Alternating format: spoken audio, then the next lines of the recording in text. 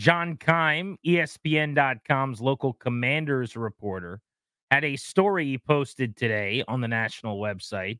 First impressions of Commanders rookie quarterback Jayden Daniels. And he got into a lot of what he's heard from players and coaches at the podium over the last couple of weeks about Daniels in the early going. He joked in the lead of the story that the only throw he's made that really led to any ire was his first pitch out at Nationals Park, and that otherwise everything's gone seamlessly. Writing, the errant pitch was one of the few times Daniels has left observers unimpressed this spring. Otherwise, the number 2 pick in the 2024 draft has left a favorable early imprint on his teammates and coaches. They know more steps remain. He has yet to face a live pass rush, an opposing defense, or anybody in pads. Teammates and coaches have pointed out that they have acknowledged that there will be good and bad days ahead as Daniels develops. But after getting a first glimpse of the hours he puts in at the facility, his ability to call, make, and direct plays on the field, and his engaging personality, they cannot wait to see how he progresses.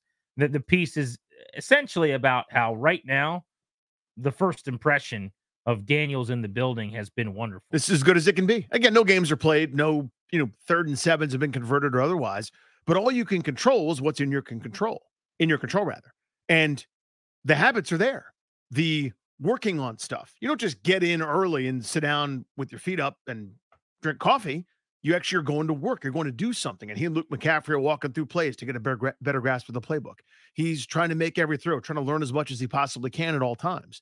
And there's an axiom, or the kind of the beginning of, if you've ever taken an improv class, where the first tenet you learn about doing improv is yes and, meaning you accept the situation and what are you going to do about it, right? In other words, you're in there with everybody. You're in there in that scene, and this is where you ended up.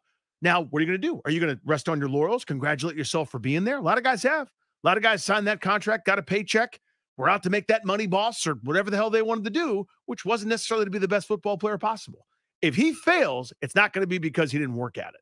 And that, to me, is just so much fun. It's so refreshing that this is what he's about. He's about showing up and doing the work.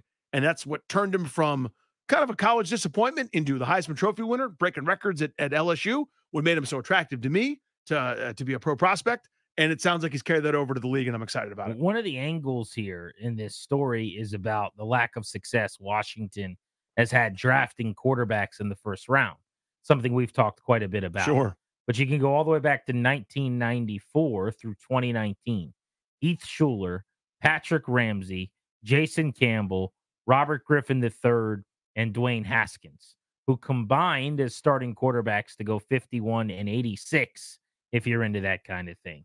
But more importantly, one Pro Bowl selection. That was Griffin as a rookie in basically 2012. one good season out of that group. Yeah, I mean, Campbell had some decent years, but yes, that one outstanding season for sure. Only Campbell served as the primary starter for 4 years. The other guys, either in Griffin's case, burned out very quickly or just never really got it figured out. Also, the only one who started 12 or more games in 3 different seasons, Jason Campbell. There's just been no longevity. But the idea is Jayden Daniels is different. That Jayden Daniels is going to do what none of those other guys has been able to do. And one of the arguments in this piece about what a great first impression he's made is that his teammates are really enamored with the work he's putting in. And I think this is kind of what I would highlight. If you're asking me, what's your first impression that's notable? What do you like that you've heard so far? It's about, as much as it's overplayed now, when he's getting there. How much time he's spending in the film room, the hours he's putting in. That's how you impress me as a quarterback. It's not throwing in a T-shirt and shorts. I'm not going to go full Doc Walker on you, but there's not a whole lot you can do when you won a Heisman Trophy at LSU in the bubble in June when you're wearing spandex that is going to move the needle for me. I know you got the physical talent. I care about things like, how many plays is he checking out of? How is the picking up of the playbook going? What kind of studying is being done? Defensive tackle John Allen said he always beats me here, so I think that's pretty cool. He gets there at 6:45 a.m. That has not always been the case with the young hotshot quarterbacks recently in that organization. You start to doubt yourself a little bit, said guard Nick Allegretti, who gets there at 6:30 in the morning. You think you're one of the early guys, and then he looks like he's been there for a minute. He's bright-eyed. I'm dragging at 6:30, so I'm going to work on it. Maybe get here by 6. Daniels gets there at 5:45 a.m. It's easy to roll your eyes and go, okay, that doesn't win you a Super Bowl. And not directly. But getting there at 5:45 a.m. and busting your butt gives you a chance to win one at that position. I promise you that. Putting in the work. That's what the really good players do. And that's what's exciting. And again, does that complete a pass in November? Not necessarily, but it's also the best way to avoid having some of those labels. Because you know what it sounds like. You know what it looks like when you hear about it, right? When it's not ideal, when someone isn't putting in not only just the normal amount of work, but like the prerequisite amount of work, but the extra stuff. Guys notice that sort of thing, right? And if you're going to lead everybody, the best thing to do is outwork everybody. And then when you have something to say, people tend to listen to it. I also really like that Luke McCaffrey's doing everything with him. Mm-hmm. So McCaffrey is obviously a first-year rookie wide receiver. They just drafted in the top 100. But remember, he was a quarterback, and I don't think that can be underscored enough. He was a quarterback in high school. He was a quarterback in college. I think he was recruited to Michigan before he transferred. He was at a major program and left to go become a wide receiver and ended up getting drafted where he did because he's such an unbelievable athlete with great skills and, great intangibles. But to have another quarterback basically who now plays receiver who knows what you need when you're studying an offense, when you're learning a playbook and what you have to be able to process and that cerebral element of the game. It's one thing if just a receiver is doing that. For a quarterback, really, at his core, to be doing that with you is a big, big deal, I think. And I really, really like that. They go over the playbook and then they go out to the bubble and go through concepts starting at like 6 a.m. each morning. I think that's awesome. Me too. I love that. Again, this was the story that kind of made me, obviously the Heisman Trophy caliber play was pretty good too, but the stories about him that sort of came out in the wake of the season, that's what got me so excited. It was he was at Arizona State and was fine, and he was even pretty good at LSU, but it was this level of dedication to be able to deal with everything being thrown at him from a coaching staff that's probably not that pleasant to be around all the time in terms of what's demanded of the QB. And he sailed through that with flying colors by outworking everybody. That's the thing that I get steamed up about, right? Is if we're going to go down, let's go down this way. Let's lose like this. Let's not lose where we're going to play golf and not going to the Senior Bowl like Ron Rivera. If we're going to lose, let's do this. Let's work so hard that we leave no stone unturned. That's what I want. Cliff Kingsbury on first impression of Jayden Daniels. His football IQ is really high.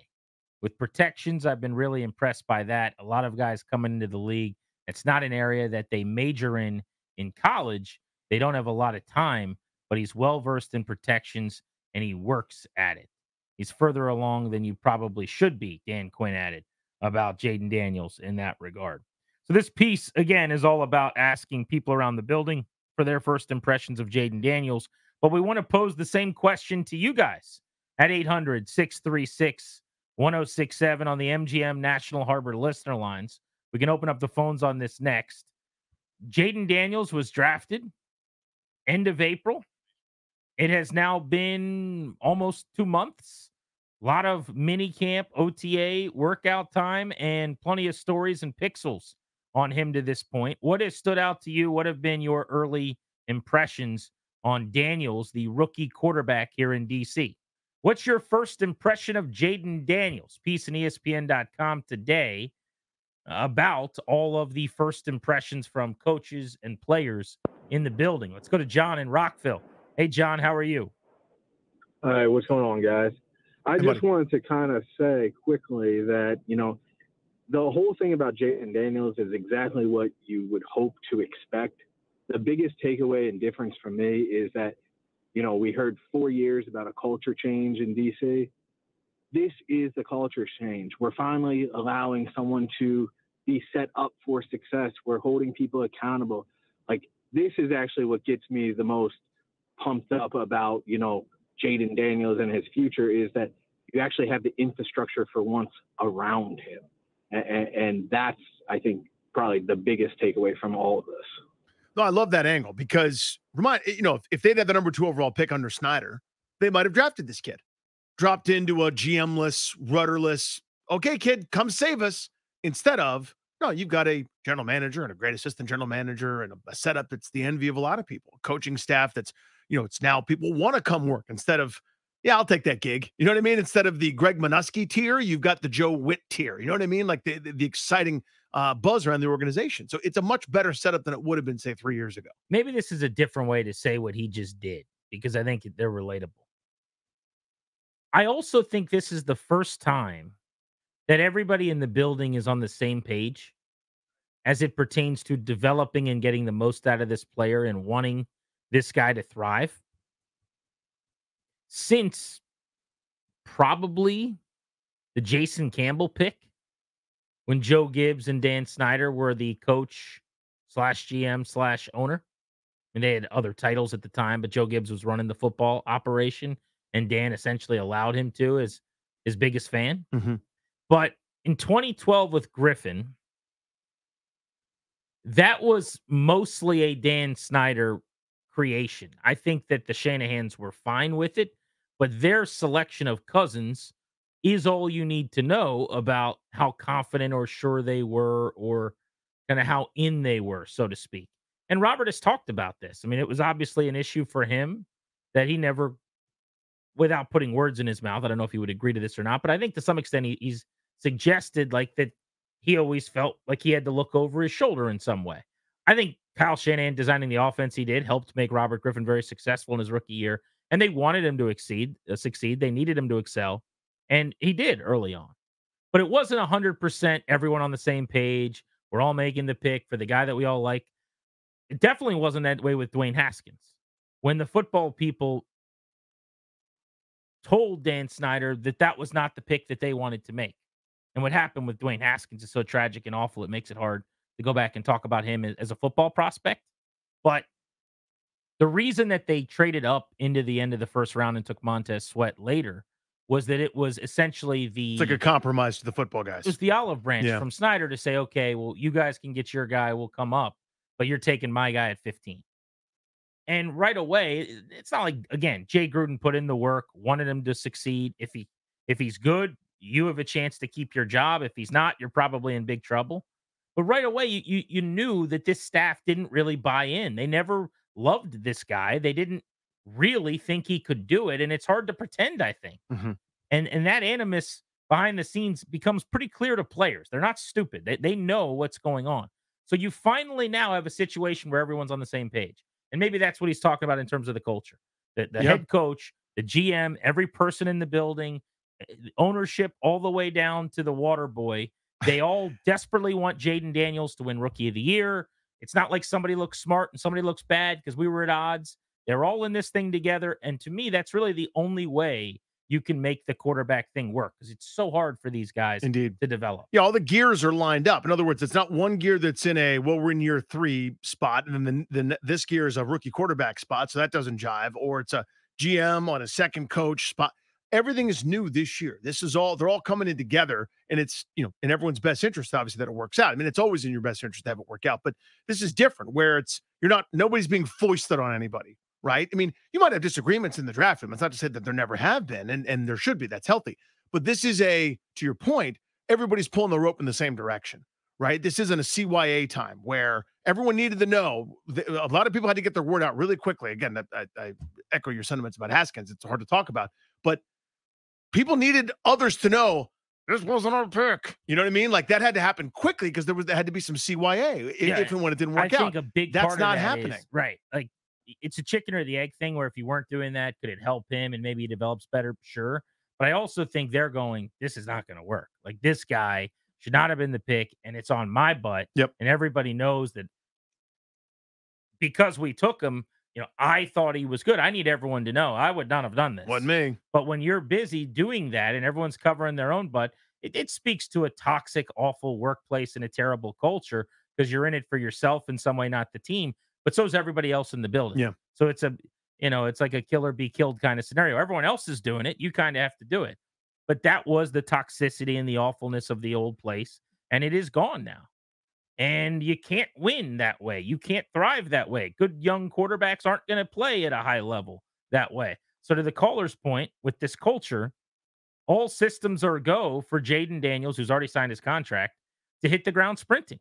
And if that's his first impression, is that everything around him is harmonious enough that he can actually make this work in a way that his predecessors couldn't, I actually think that's smart. I do too. Yeah, I mean, it gives you a chance, right? I mean, we've debated smaller edge things like, do they have enough at left tackle, or how's the receiver position? But big picture, if you have an organizational culture that's positive, everybody, quarterback, as you said, on down to the secondary water